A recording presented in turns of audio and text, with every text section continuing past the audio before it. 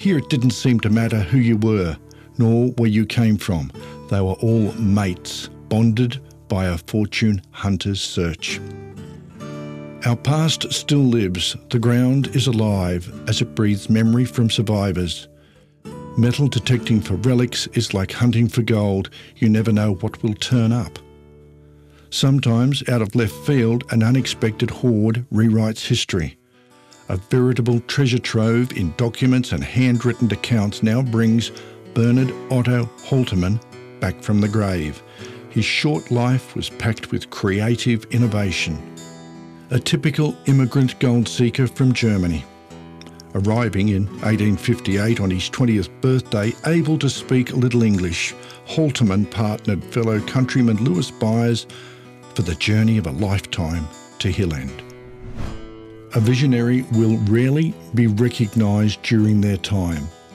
Only with the benefit of hindsight can we appreciate the genius that made them special.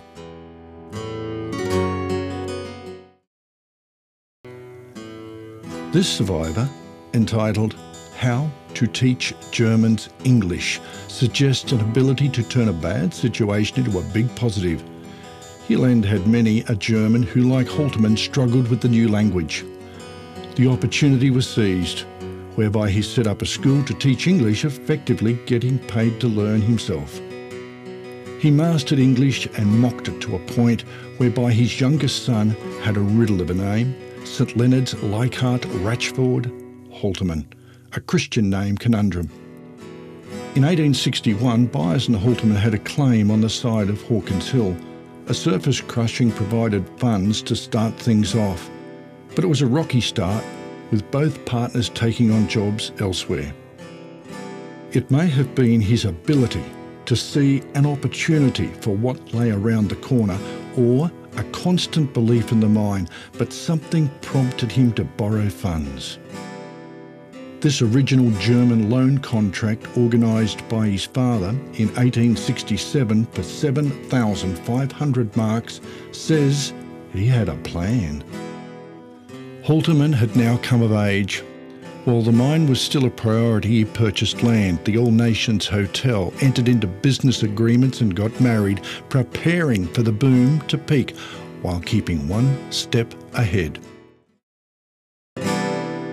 In 1873, Holtermann expanded his empire by purchasing land at Crow's Nest, which he affectionately called the farm.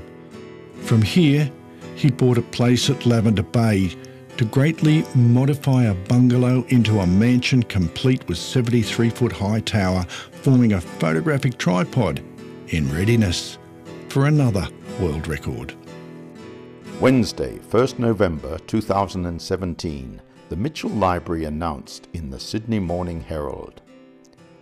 3 of these images have been recognised by UNESCO as the world's largest 19th century wet plate negatives, and for the technological achievement they represented at the time. Each is the size of a contemporary widescreen television, yet the plates were made less than 40 years after the invention of photography. Over 4,000 photographs comprise the Holtermann photographic collection. As you would expect, Holtermann took over the lens himself, and proof is in his world trips. These photos were taken by Holtermann while crossing the equator on board a cutter named Bismarck. Easy to lose sight when the focus is everything.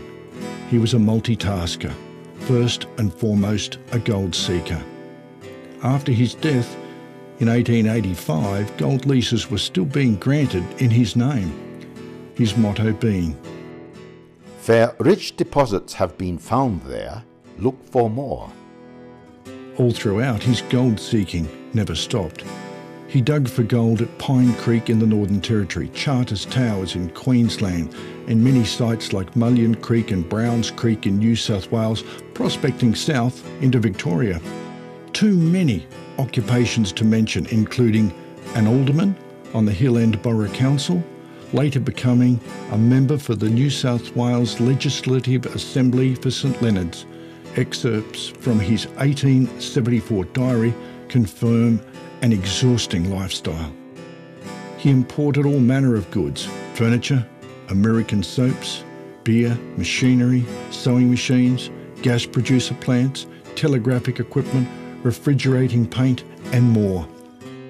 The catalyst for all this came from Hillend Gold. With the aid of surviving records, we can now recall events that shaped history. Hawkins Hill, back in the year 1872, and the Star of Hope mine is the double-storey building. As a little bit of trivia, there's a mining accessory you don't see every day, an OH&S approved nugget release box, complete with ore disposal chute. In March 1872, using their original claim, Byers and Holtermann formed a company, with Holtermann acting as above-ground mine manager and retaining 25%, while Byers played no further active role. Later in mid-spring, a scheduled crushing from the Star of Hope mine had begun at the Pullen and Rawsthorne Stamper Battery. The rush was in full swing when newspapers recorded unusual activities. Saturday, 12th October 1872.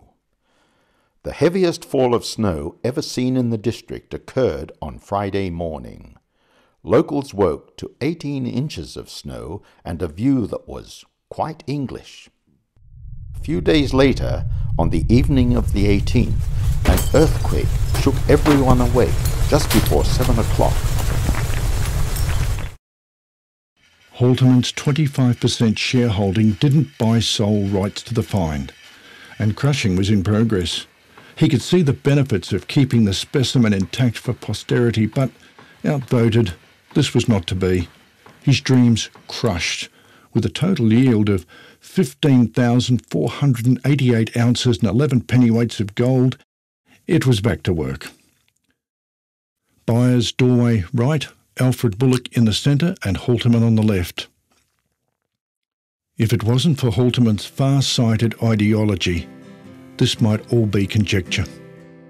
The proof is in the surviving documents and photographs, leaving no doubt to a time when people partied, gold flowed, and a town sung the praises of BO Holtermann.